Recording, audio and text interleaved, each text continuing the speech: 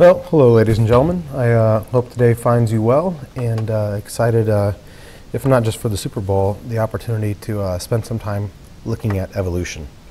So, the big thing to keep in mind here is that evolution is the unifying idea in biology. It helps explain the relationship between all organisms and the various features that we study throughout the year. So I'll tell you now, on the AP exam, particularly in the writing portion, any opportunity you have to tie a specific concept back to evolution will certainly impress the readers. So, we see it everywhere, even in dandelions and their evolution of pigmentation that allows insects to see where the pollen is located. Aids the reproduction, helps the insects. So what we're going to focus on is the big ideas related to how organisms evolve. Now, an important component of all this is looking at sort of the historical context in which the discovery of evolution was made. So we want to look at what people were looking at or thinking about in the 1800s. Now, one area that sparked a lot of interest and questions was what you see in the earth and coming from the earth. People had found all these fossils of organisms and wondered about how you place this in the context of natural history. Now you have to remember that at the time, the prevailing thought in biology is the concept that the earth was relatively young and that species on earth were fixed and unchanging. This perspective was dictated by interpretations of the Bible at that time, and that sort of was the overriding feature of naturalism. So what people began to do, though, is look at what they found in nature, particularly these fossils. And what they found, or what they concluded, was that it may be an indication of evidence of life at different points in Earth's history. So we look at all these ideas that led up to the breakthrough of Darwin and his sort of synthesis of these different concepts into his explanation for evolution. So again, Darwin took all these ideas from other people and was able to pull them together, sort of in the same way that Watson and Crick were able to use the work of Franklin and Chargaff and others to have their breakthrough. All right, now one influence on Darwin was the work of Thomas Malthus. What he did was look at human population growth, and the point he made is that given steady reproductive success, populations can explode in their number. So you would eventually expect a point on an inflection curve where the population number would take off, but that in nature this virtually never happens. Populations may grow exponentially for a period of time, but they're going to hit another inflection point in the curve where they enter this logistic growth or level off. And that was the point Malthus was trying to make, and the question can become, why is it that populations don't continue to grow exponentially? And the obvious answer is, these limits on resources. Not every organism is going to be successful. Not every organism is going to be able to live and reproduce. And you see this every year when samaras, or these little winged helicopter seeds, get dropped from maple trees. Tens of thousands of these seeds can be dropped, but almost none of them will grow into mature offspring. Again, intense competition for resources plays a big role in that. So when I think of Malthus, I think of my Spanish classes back in high school and college with Muy Mal. He's Mr. Doom and Gloom. He focuses on all the factors that can limit population growth. So that was one, again, significant influence on Darwin. Another looked at this idea of catastrophism. This was an early explanation for how all these different fossil specimens were created. Cuvier said that there were points in history where there were these major cataclysmic events that killed off large numbers of organisms, so you'd see these extinct fossils, and what would happen is that new organisms would simply move in and replace them. So that was his overarching explanation for this fossil evidence that was found, but people started to ask questions about how are these extinct species related to species that we see today. Let's see, Lyell had a very important concept that Darwin was able to draw on. It's this idea of uniformitarianism. So again, Scrabble word, put that in your back pocket.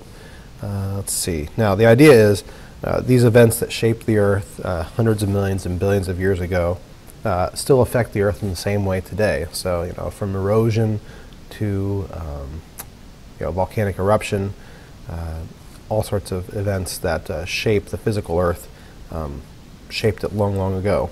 So that went directly against the idea that the Earth was only 6,000 or 7,000 years old, but was potentially millions and billions of years old, as we know now. So this was significant because Lyell's explanation for the Earth and how it's changed provides the time and the purpose for evolution of species. So Lyell, again, a very significant influence and a colleague of Darwin. All right, Jean-Baptiste Lamarck, again, very important because he actually made the leap and said life does change. Life has evolved over time to adapt to this changing world. Now, again, he was sort of unique in the idea that life does evolve, and he tried to explain this mechanism of evolution. He said it happens through the means of acquired traits. Now, doesn't work out. It doesn't happen. His thought was that through use and disuse, organisms can change and shape their body, and then pass on those changes to their offspring. Well, hogwash, right? We know that certain phenotypic changes have no change that occurs in the gametes and won't get passed on. If a person develops skin cancer, well, that mutation occurred in the cells of their epidermis, and that's not going to be passed on to the somatic cells. Or if you have this big bodybuilder person lifts weights and get these huge muscles, they're not going to have a baby with gigantic muscles. Changes that get passed on have to be passed on through the gametes. But of course they didn't know anything about genetics then. At the time that Lamarck had published his work, Mendel hadn't even done his plant studies yet. So it was important because he actually stood up to say, yes, life has changed, but again, his mechanism didn't quite pan out. And again, further evidence for the fact that acquired traits doesn't work is through the descendants of bonsai trees. So you can, sculpt a particular tree and have it grow in particular directions and stay a certain size. But if allowed to grow, the offspring of this manicured tree would grow to a regular size. So again, it's not a change in the gametes, it's only a somatic change. So these were some of the major influences on Darwin as he sort of worked to understand some of the observations that he'd made in his journey around the world. Now, Darwin was a person who grew up loving nature, as evidenced by the ruffled collar and brass buttons and lovely potted plant that he's holding there. But yeah, the guy loved nature, wanted to study nature, but his family wanted him to become a doctor. So a prominent family wants him to, have a prominent position in society as well. But he dropped out of med school and decided he wanted to enter the clergy because, as with the example of Mendel there, clergy had chances to study and teach science.